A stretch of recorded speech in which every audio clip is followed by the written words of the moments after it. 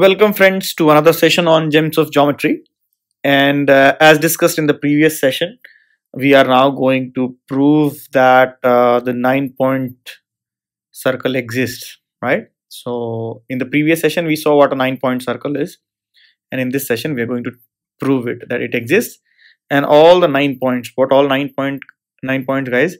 So the 9 points are the 3 feet of the 3 altitudes of any triangle. So let's say in this case M, L and N, the midpoints of the 3 sides, that is D, E and F, and the midpoint of the segments from the 3 vertices to the orthocenter, namely G, I and J, right? So what are the 9 points I'm just highlighting, or I'm writing here? So first is feet of the 3 altitude.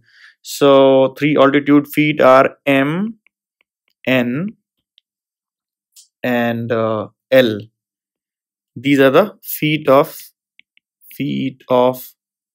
altitudes, and clearly H is the orthocenter. H is the orthocenter, correct, in this case. Now what else? The other 6 points remaining are D, E, F. D, E, F are the vertices of the medial triangle. So D, E, F are the midpoints of AB, BC and CA, correct? And I have I, G and J. These are the midpoints of these segments from the 3 vertices to the orthocenter. That means I, G, J are the midpoints of HB, HA and HC. I'm writing midpoint MP. Okay, so these are the thing, and now we have to prove that all these points, which all M and L, D, E, F, I, G, J, all lie in the same circle, which is called the 9-point circle. Okay, the diagram looks a little intimidating, but then we'll try to simplify it as much as possible now, and we will be using the midpoint theorem a lot. So if you see, let's try to highlight one particular triangle, so a rectangle rather, and we'll show you also that why it is a rectangle. So I'm highlighting this one.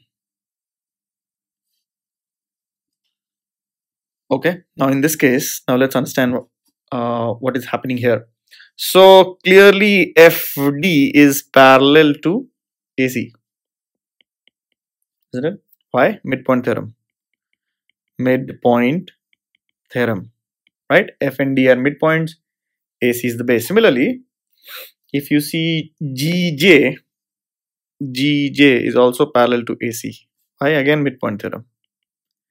Midpoint theorem. Why? Because G is the midpoint of this, G here is the midpoint of HA, and J here is the midpoint of HC, right? So GJ will be parallel to HC. Okay. Now that means, similarly, same logic, DJ is parallel to HB. DJ is parallel to HB, midpoint theorem, and GF is parallel to HB, midpoint theorem. Therefore DJ is parallel to HB, or rather GF. DJ is parallel to GF. Hence we can say GF DJ is a parallelogram, right? Opposite sides being parallel, so parallelogram. Now if you see GF was parallel to HB, and HB, if you see, is perpendicular to, right? HB or HM is perpendicular to AC, isn't it? If you see HB, this HB here, let me just highlight it. HB is HM, and HM is perpendicular to AC, isn't it? And AC is AC is parallel to GJ. We just proved. Therefore, what do we mean?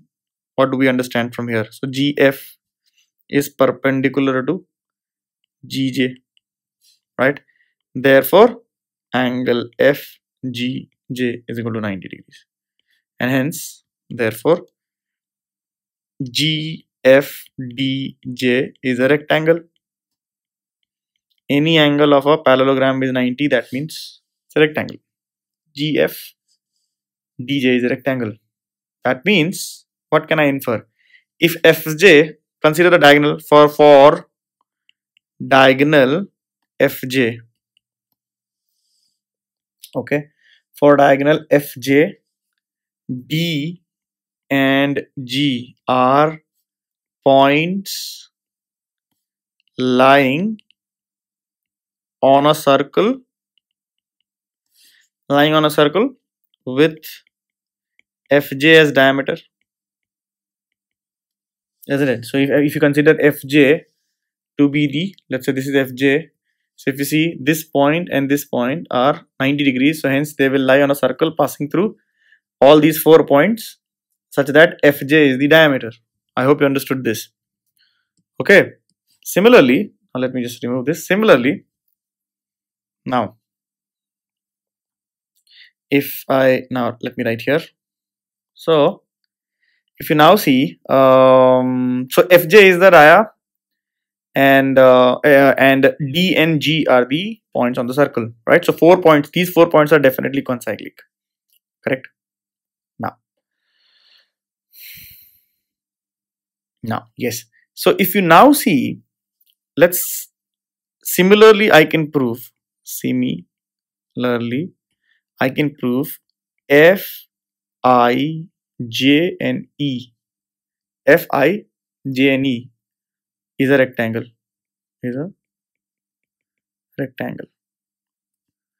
Fi parallel to AL, midpoint theorem, EJ parallel to AL, again midpoint theorem.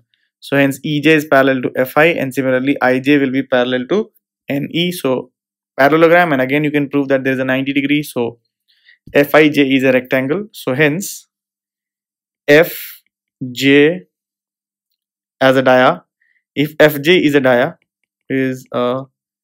dia, then I and E lie on the circle, right? That means F, J, I, E are concyclic. So what do we learn? So if you consider Fj to be the dia, then we just proved that points what all? D, I, E and G, these are all on the same circle. Now the only 2 points left to be, this thing is NN, point N and L, if you see now, isn't it? How do we do that? Okay, so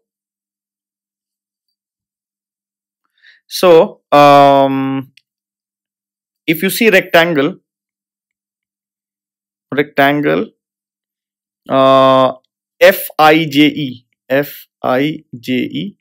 then IE and Fj are the dia, both are the dia of what? Circle with circle of the circle with circle which is passing through all these which passes through Fj,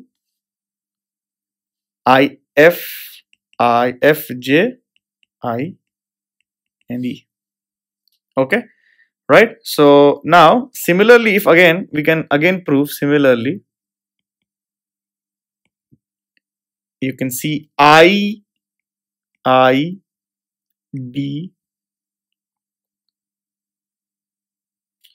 sorry, yeah, ID and EG. So ID and IDEG. EG is a rectangle. Same thing. Same logic, you can see IDEG is a rectangle. Also, guys, if you see angle FNJ is 90 degree. Why? Because this is 90 degree, because Cn is an altitude, right? So FNJ is 90 degrees. So hence you can see if Fj is a dia of a circle, then N will lie over the circle, right? Why are we saying all this? Because if you remember, guys, if there is a circle and there's a diameter, so any point on the circle or any angle subtended by the dia on the circle will be right angle. We have studied this in our basic geometry, right? So all these are 90 degrees. So wherever you see 90 degrees with one dia, then all of them will be on the same circle, right? So similarly, N is on the same circle, and similarly angle DLG is equal to 90 degrees. So if a circle be drawn with GL as dia, then D will be on it. Right? So we see that L will be on it. Right? So N and L are on this, so if you see now, FJ and GL, where the there's some mistake here. So if a circle be drawn with GD, GD as dia, right? GD as dia, please do a correction. If a circle be drawn with GD as dia, then L will be on it, correct? So now what are all these circles? So GD was the diagonal of a rectangle FDJG, in which FJ is also the dia, so hence DG is also the dia, and there's another dia which is IE. So all these are dia, right, of the same circle, which are having points F, I, D, J, E, G on them. Only points left to be proven to be on circle are L, N and M. Now we just proved that L and N are also in the same circle. Why is N on the same circle? Because N FNJ, right? FNJ is 90 degree. FNJ is 90 degree. So if FJ is a dia, N will be on the circle. Similarly, DLG is 90 degree, isn't it? Why? Because AL is the perpendicular. So DLG is 90 degree. So if DG is the dia or GD is the dia, then L will be on it. Right? Now DG and FJ were the diagonals of same rectangle FDJG. So hence FJ and DG are the dia of the same circle, right?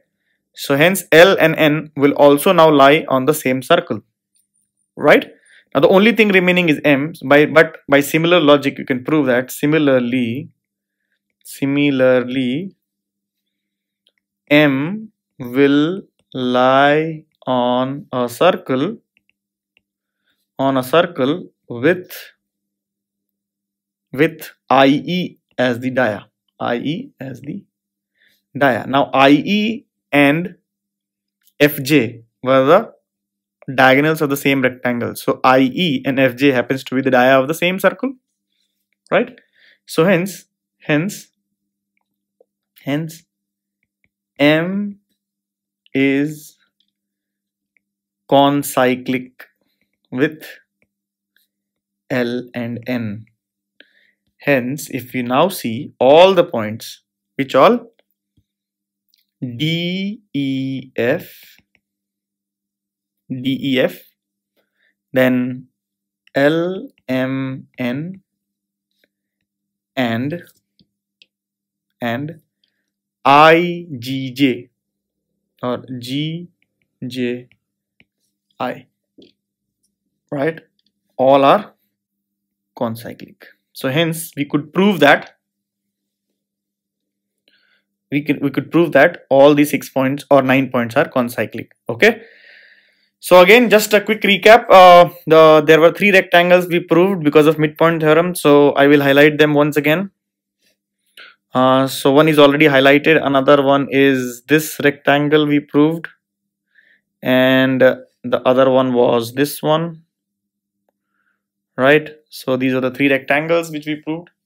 Okay, so all these points will be on the same circle. We proved that, and after that we also proved that N, L, M are also lying on the same circle with IE or GD or FJ as the dia, correct? And hence all the 9 points, sorry, are concyclic. In the next session, we'll also prove that the radius is half of R.